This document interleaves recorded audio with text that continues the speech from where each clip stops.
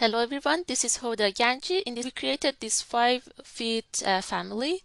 First I'm gonna make a save as. This is gonna be a custom family. So it's a custom door, which means it can work in any size and dimensions. So before we start, actually I forgot to adjust the height here. So these are the 3 panels that we imported into this family. I want to align them here and lock them. So align here, and I want to lock this. Next one, align here and here. I want to lock this and align, and this is the last panel, and we can lock it, right? So now they're all locked to the top edge. Everything looks good. As you remember, we have one screen here. If I put this on shaded, and one fixed panel and one movable panel here. Right? So what I want to do is that I want to make it in a way that it's going to actually be custom. So by changing the height and width of the structure, the height and width of the 3 panels also change.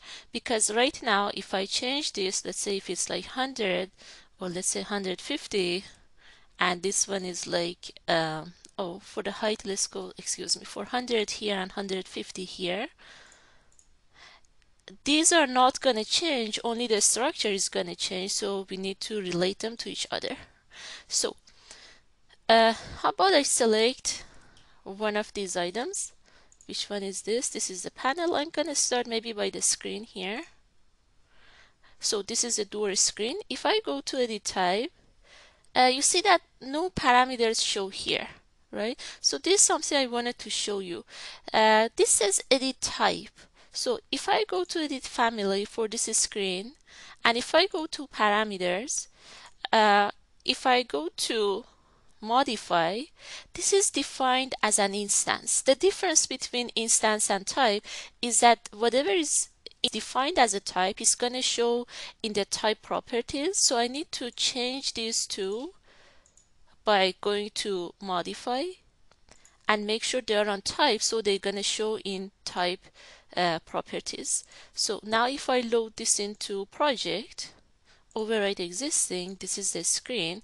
If I go to edit type, because they are defined as type, we can see them here.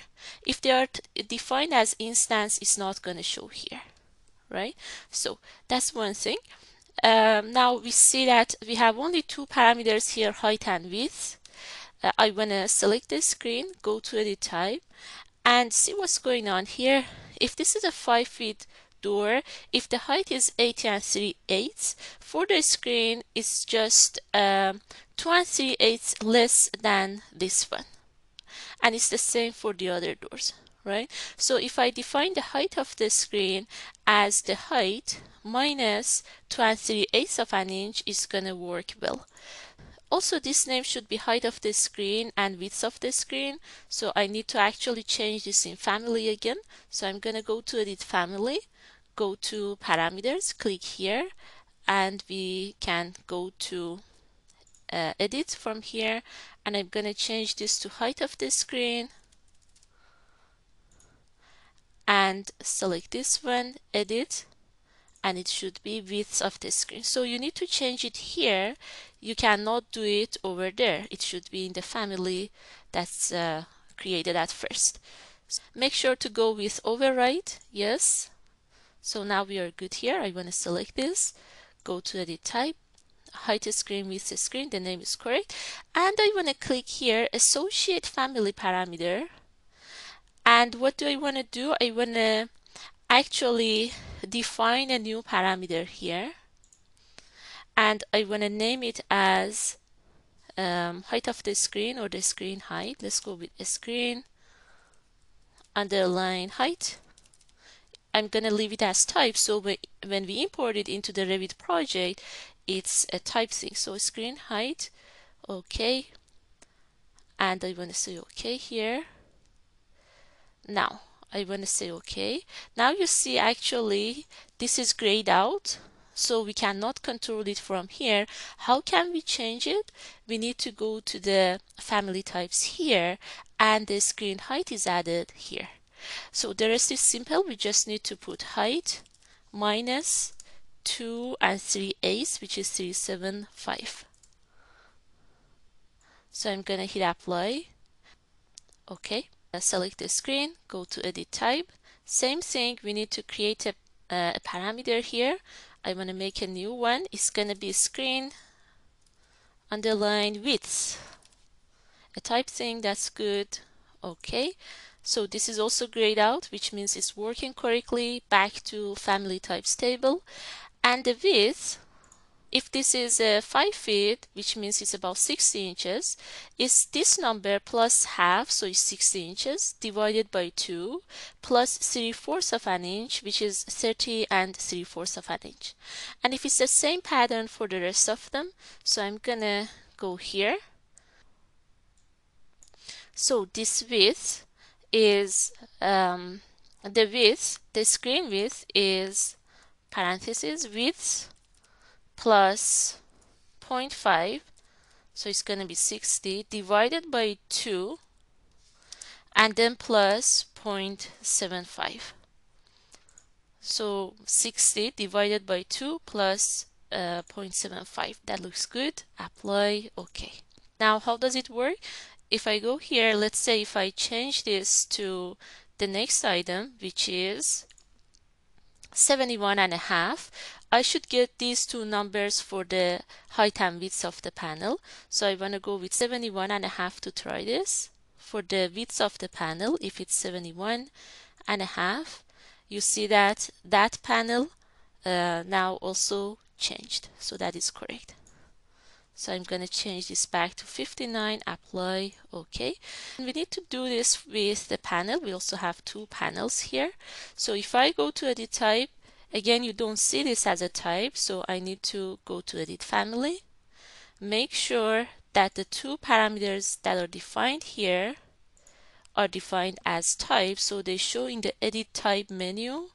That's why you see when I change this to type, the default thing is also removed from the name. That's how quickly you can understand whether it's type or instance. Okay, load this into project and we can close it into door custom. Yes, and I want to save this. Yes, yes, replace it and overwrite here. Yes. So if I select this now in the edit type, you will see the two items, and again we're going to define these as two associate family parameters. So I want to define a new one. This first one is going to be the panel height, panel underline height type, okay and okay. And the second one is going to be panel underline width. And that's all good. Okay, okay, and okay. Now if we go here, we can see the two parameters are added here for panel height and panel width. We just need to find the relationship between the panel height and the height. So for the panel height, I need to see the difference between these two height here, 80 and 3/8 minus 78 and 1/8. So it's 80 and 3/8 minus 78 and 1/8, which is 125, so it's 2.25. So the height of this is that height minus 2.25. I'm gonna go here, assign height minus 2.25. The height is here. This only reduces 2 and a quarter of an inch, and it's gonna assign it to the panel height. Apply, okay. We should go back, do it for the width. Let's check the width. For the width of the panel, it's again 60, which means this number plus half, divided by 2 plus 3/16, which is 0.1875.